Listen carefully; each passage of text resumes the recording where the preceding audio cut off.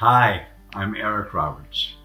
There are over 166,000 people in Los Angeles who are living with Alzheimer's or another dementia. But Alzheimer's doesn't just affect the person with the disease, it affects the whole family, their friends, the community. Alzheimer's LA provides valuable and free resources like education, personalized care, counseling, social and activity programs, support groups, and many other tools that make life a little easier. They need your support to continue providing critical resources to our community. When you sign up to walk4ALZ, that's the number 4, now a virtual event by the way, you raise awareness and money that make that possible.